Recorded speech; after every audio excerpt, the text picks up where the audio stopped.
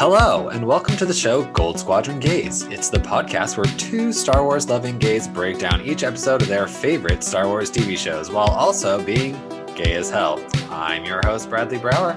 I'm your other host, Charles Rogers, and we're going to get into an episode, but first, we have to address something. The really big elephant in the room. By our calculations, this should be our 100th episode of Gold Squadron Gays. At least if my calculations are correct. My Apple Podcasts are to be believed, this is going to be episode 100 of the show. That's awesome. Wow. And what a great 100 to do it on, too. What a great episode to be number 100. Right? I'm so glad it fell on the best episode of Tales of the Jedi. Because could you imagine if it hadn't?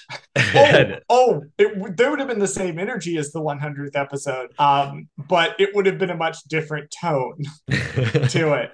So this could be a celebration. Yeah, a celebration of Star Wars. No, it's really neat. I kind of figured that this was a podcast that was in for the long haul. We're both very competent and we know what we're doing. But it is a great milestone to be like, yeah, we have recorded, produced, marketed, put out 100 episodes of this show over the course of almost 2 years, which is a lot. Wow. I think I have spoken to you more on this podcast than you and I ever spoke to each other when we were in college. I think so. Which is hilarious. And now it's on record. Now it's on record. It's completely on record. The entire world can listen to us talk to each other about Star Wars. It's been a fun ride. I'm excited to see where it goes next. Let's get into this episode. Bradley, absolutely. You want to take us into the Sith Lord? The Sith Lord. Yes, we're talking about episode 4, where a Jedi Master makes a troubling discovery. Charles, what did you think about the Yaddle episode? Oh my fucking God, this episode slaps so hard. This episode slaps so hard. Like, I get it. The only reason it exists is to explain where Yaddle went after the council scenes in Phantom Menace and why she never shows up anywhere ever again. But good God, this is how you do it. This is how you do it. Like, the whole sort of battle for Dooku's soul, the whole kind of, even just the setting, the fucking voice cast. Like, every voice cast we get exponentially gets better. This is like the top tier of the top tier of who they got to be in this episode. Right. The lightsaber fight is great, intense. Yaddle's fucking moment where she lifts the thing up is, God, I love this fucking episode. I love it so much. It's so good. It's so good. What did you think, Bradley? Do you agree with my assessment? I mean, it was an 8. It was okay. No, I'm just kidding. It was my favorite episode out of all the Tales of the Jedi episodes. So I'll be happy to say this right here because it really was. It was such a good episode. And I didn't know how much I wanted more Yaddle until after I saw this, because they did something really clever with this characterization of her in that she's no longer just a random puppet they decided to throw into the one movie in the background for a second as like almost an Easter egg. Essentially, here's a Lady Yoda for no reason. Right. And now she has character. George. She speaks. It's great. And also she's an interesting character. Like, she's just actually interesting. You want to know more. You want to know why she's doing the things that she's doing. And you kind of want to get more into her character. Like, it's weird because you're like, this is I know the episode is about Dooku, but they do so much with Yaddle in the little time that she's on screen, and they give her a lot to do and makes her really compelling. Yeah, they really set her up excellently as kind of like this bridge between Dooku and the council, and that, she is a hand that is reached out to him, that if he would take it, the events of the Clone Wars could be averted. Right. That if he would only make peace with the council, this could be averted. And he instead chooses to slice that hand off. And it's this sort of big turning point in Dooku's character, where he goes from just working with Darth Sidious to to fully joining him and fully committing now that, it's the point of no return. He can't go back. And another thing that I like that they did with this character as well, with Yaddle, is that they, in the voice acting, when they made her speak normally, we'll call it, no backwards speak or whatever we call Yoda's speech pattern. This opens up the door for, because we don't know what Grogu sounds like because he doesn't speak, but because he's mute, but he's a baby. Right. And he makes baby noises. He makes baby noises, but the fact that she speaks in a kind of regular speech pattern opens up the fact that, like, okay, what Yoda's doing is a character trait for Yoda. And then that means that Grogu doesn't have to speak that way. She doesn't have to speak that way. And if they ever bring any other of this species into the series, they don't have to speak that way either. Like, you're not pigeonholing yourself into this backwards speak, which is really clever. Fans of the High Republic already knew that Yaddle speaks normally because she does have a brief cameo in Out of the Shadows by Justina Ireland, and she does speak normally in that. But yes, gotcha. This is full on like visual confirmation that Yaddle speaks normally. Not every member of Yoda species talks like that. I have heard people have mentioned to me that Yoda speaks that way as a tribute to his master, and I think that may still be a canonical fact, but I've never been able to find where that's actually from and what I can source to that. I have heard from reliable sources that that was Frank Oz's like mental backstory for the character, but I'm not sure if that's been incorporated into canon or why Yoda talks like that. Speaking of the voices, perfect transition. Yeah. I'm getting good at these. Do you want to hear about our fucking stellar voice cast? Yeah. Who's in this episode that is important? Well, we have Meg Marchand is the voice of the Jedi Temple Archive. Meg Marchand just looks like a crew member. She's normally behind the camera. She's a production coordinator on Star Wars The Clone Wars and Star Wars The Bad Batch in 2020 and 2021. This is likely just a voice cameo for her, which, if that's the case, is cool and neat. And that's awesome. We love to see that. Jocasta Nu is being voiced by Flo D. Ray. Flo D. Ray has been Jocasta Nu in The Clone Wars. Also was Jocasta Nu's voice in Tales of the Jedi. Did a couple of voices in Avatar: The Last Airbender.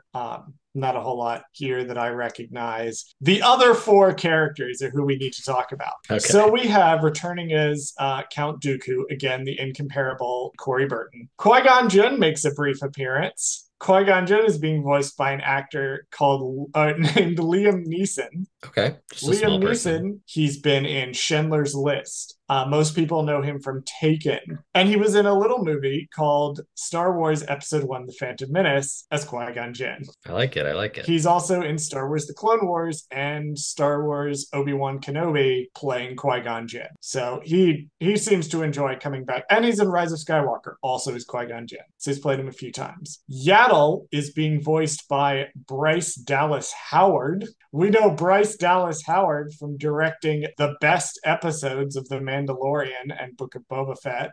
She is Ron Howard, the director of Solo's daughter. She is Claire in the Jurassic World franchise. Those are the main things that she's known for. Love her. And then finally, rounding out our voice cast with Darth Sidious. Darth Sidious is being voiced by Ian McDiarmid. Ian McDiarmid, very prolific stage and screen actor, best known for playing Palpatine in the prequel films Return of the Jedi and The Rise of Skywalker.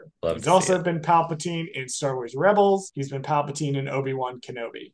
Just off the top of my head, other places he's played Palpatine. But he's had a really, really like intensive stage and screen journey as well. He's in my favorite Halloween movie, which is the Sleepy Hollow movie directed by Tim Burton. But he's been in just a lot of things. He's a very prolific British actor. He's been playing Palpatine since 1983 and absolutely fucking loves being this character. I do love that. Stellar voice cast. My God. Well, they definitely stacked this one, right? Like they knew that there were certain little things that they wanted to throw in there, which were great. Which, let's talk about some of the events that are happening in this episode because they're kind of important. Let's start off with the first kind of event that happens, which Well, is I actually need to go back and talk about an event that happened before this episode started. oh, okay, So there is some confusion about where this falls in the timeline. gotcha. Dooku Jedi Lost established that Dooku left the Jedi Order prior to, significantly prior to the events of Phantom Menace. Okay. However, Padawan by Kirsten White, which came out recently, did establish that Dooku regularly visits the temple to speak to Jedi Masters and the Jedi Council. Okay. So it's, if you're only watching the visual media, you might think that Dooku's still a member of the Order. And I do feel like we will get to it in a later episode. Dave Filoni doesn't bother to check what other creatives have actually done with things before he does stuff. Mostly, I'm just really bitter about episode 6. I think the way that this is written is that it's supposed to be that if you've only seen the visual media, you just assume Dooku's still a part of the Order at this point. But if you watch with the knowledge of Dooku Jedi Lost, you understand that, yeah, no, he's left the Order. He's just visiting the temple. So I needed to clear that up. Gotcha. Yeah, because one of the first things that happens in this episode is everybody's talking about the fact that, well, actually, sorry, we'll go back a little earlier than that. Dooku randomly does something that coincides with something that happens later on in Attack of the Clones, which is they're like, there's no planet that exists by this name, and that's a very popular. We see him delete the Camino records. files, right? That's even more interesting that you say that he's not a part of the Order and he's coming into the library just as Joe Schmo, and then he goes into the secret vault section of the library and uses some random password that he got from I'm assuming a Jedi that died / he killed. Like, I don't really know what the story. Doesn't he use Sifo Dyas's password? Right, but I've always been confused about that. Password. Like, okay, so super short version. Sifo Dyas is the name that is dropped by the Kaminoans in Attack of the Clones as the Jedi who commissions the clone army. We find out in Star Wars: The Clone Wars, the Sifo Dyas commissioned this army, and then Sifo Dyas was killed. Sifo Dyas is dead at this point. Dooku is using Sifo Dyas's basically codes, but he can also walk around because dude used to be on the Jedi Council. Dude was a Jedi Master, and the relationship between him and Yoda at this point is such that, yeah, nobody sees Dooku as like an evil person. They see just a guy who left the Jedi Order, and they're treating him with much more respect than, for example, they will treat Ahsoka at the end of the Clone Wars. However, Ahsoka wasn't even a knight; she was a Padawan. It's very different scenarios. But because of Dooku's standing in the Order, he is allowed to sort of walk around and do these things. He gets to carry his lightsaber. That was the other thing I wanted to mention. He gets to carry. They don't take his lightsaber away. No, but you think that would be like they let him keep it. No-brainer. Yeah, that's a weird. They let him keep it. Yoda lets him keep it because again, he's a master. He's been a member of the Jedi Order for like 60 years. When he leaves, they're gonna let him keep his stuff, and they're all friends with him. So after he deletes the stuff, the planet, the Camino name, right? Yeah. He goes up to Jocasta Nu and he's like, everybody seems to be in a fluster about some random event that just recently happened, and apparently his old apprentice Qui-Gon Jinn just ran into a Sith Lord on some backwater planet called Tatooine. Gasp. Okay, gasp.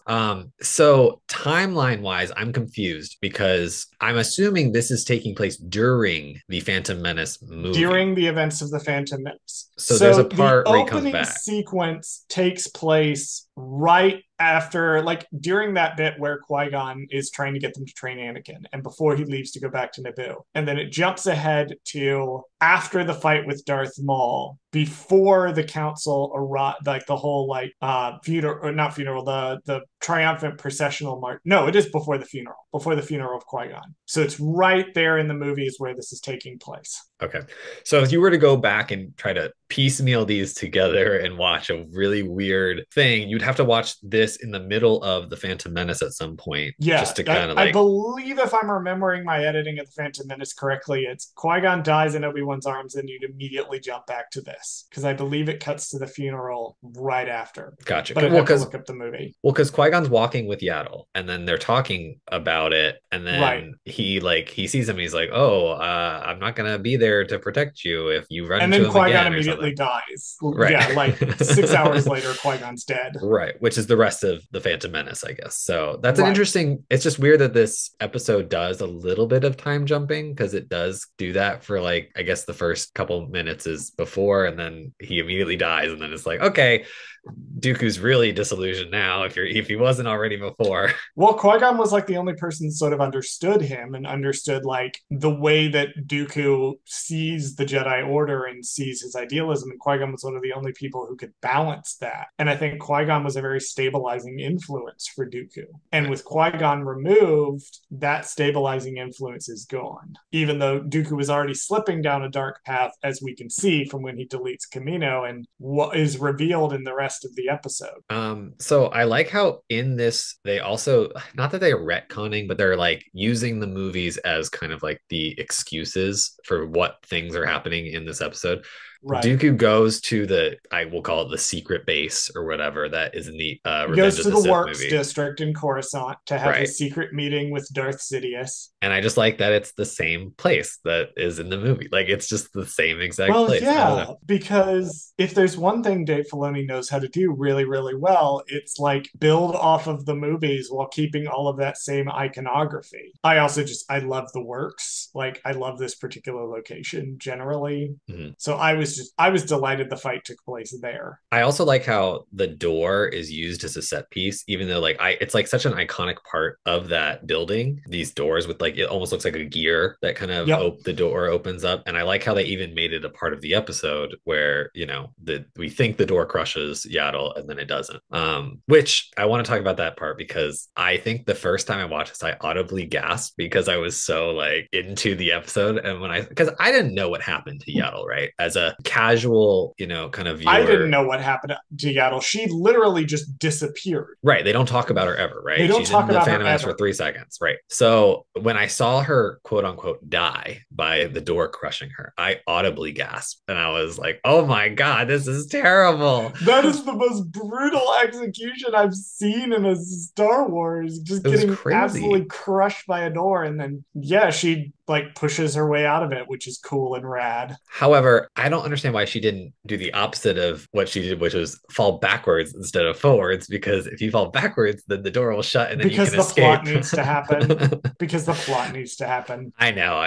But it was just like, girl, what are you doing? Like now you just trapped yourself. She was also probably leaning forward. So once she got the door up, you could see she was so exhausted that she was basically going to fall whatever direction she was leaning. And the way she was having to hold the thing up where she was sort of bent over. Yeah. I don't know. I'm just making excuses at this point. No, of course. But I really like it. That's part of my job on this show. But it also brings up another interesting thing, which is Yaddle was not there during Order 66, which means she was not there to get Grogu out or whatever. You know how it wasn't Yaddle. It wasn't Yaddle. So that puts to bed it puts to bed that rumor, which I know for a while people thought that was like a rumor? The thing. Yeah, because people were like, well, she's obviously because she's the same species, so it obviously had to be her that rescued Grogu. I have never heard that, and I've heard just about every stupid rumor. It's a pretty stupid rumor. I'm glad that it wasn't her, but also because it seems almost like too obvious or whatever. Like what? Because she happens to be the same species. I like that it explains why she's not there during Order 66 that we didn't see, but also now I want to know, like, did they notice she was gone, or is this happening so close to the events of Attack of the Clones that they just kind of forget about her? I would be interested to see some follow-up from this. I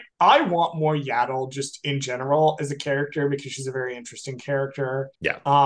Don't love that they gave her characterization to immediately kill her off. That is the one thing I think that I didn't like necessarily. Yeah. And I think this can be rectified by just having more Yaddle content prior to this. I think that was one thing that I'm sort of keeping my eye on because I'd like to see them do more Yaddle content so it doesn't feel like, oh, she has character, now she has to die, which does kind of suck. It sucks too because she, like, we see here Dooku still has his kind of like black hair, which so he's not white, in Attack of the Clones mode yet, where he's gone Well, full yeah, we're white. 9 years prior, and I think he's got a little Right. bit of gray in it. You do notice it is It's kind a of little bit of slightly gray graying. in Yeah, them. yeah, yeah. But we're not quite there yet. So it feels like there's still a lot they could play with there, at least on his character of stuff he's doing, off screen during the 10-year gap between Phantom Menace and Attack of the Clones. That would be interesting to kind of go into. But overall, I do want them to bring Yaddle back in some capacity. Although Please. I Phase 3 of the High worried. Republic, let's go. Oh, you mean like that early on? Yeah, how old is she? Yoda's 900 years old in Return of the Jedi. That's true. I guess they could pick, they don't have to pick like a year before this happens. They Even if could pick Yaddle's the 400, 100 years. 500, she's still going Yeah. to be a Jedi. She's literally in High Republic Phase 1. Okay. So that works. I was just worried that if they brought her back, they would do something where she's interacting with Grogu because they can. And I don't know if I want that because I don't know if I want to see Grogu outside of his current timeline. You know what I mean? Like, I feel like it's too much if we show him early on because then it takes away from his character, this traumatized, baby. Yeah, it's very, we're putting him in all the things because he's merchandisable and people will watch it. Right. And I do worry that that'll happen. I mean, okay, I shouldn't say I'm worried that it'll happen. It's going to You'll happen. buy the fucking Funko Pops. It's going to happen. I've seen your Grogu shelf. Like, not in person, but over webcam. I've seen your Grogu shelf. You'll buy the fucking Funko Pops as soon as they come out. It's going to happen. I know it will happen. I'm just saying it's inevitable. But it's just like we're counting down the days, right? Well, do you have any final thoughts on this episode, Bradley? Final you had a thoughts. lot to say about this one. I got to sat back and let you do the notes for this one.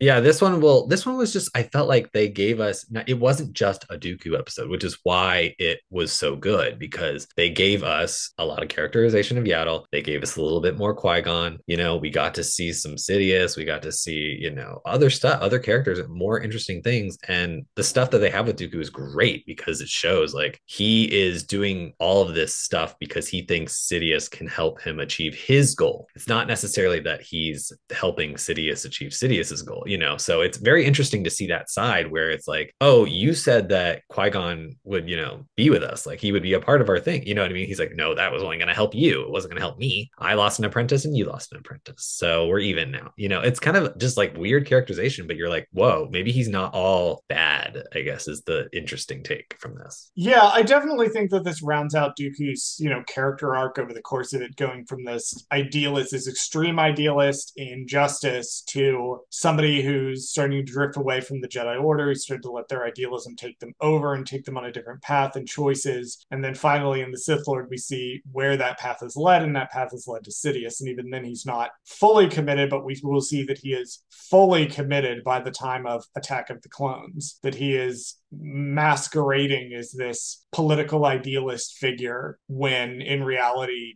he is a Sith Lord who is doing whatever he's doing to achieve his personal goals. My final thought on the episode is that Ian McDiarmid is a delight. And every time he voices Palpatine or Sidious, he's clearly having a ball. Oh, yeah, for sure. Well, Bradley, congratulations once again on putting up with my shit for 100 episodes. I'm sure this has been a trying experience for you. Getting too old. You are younger than I am. You're not that much younger than I am, but you are younger than I am. Shut up.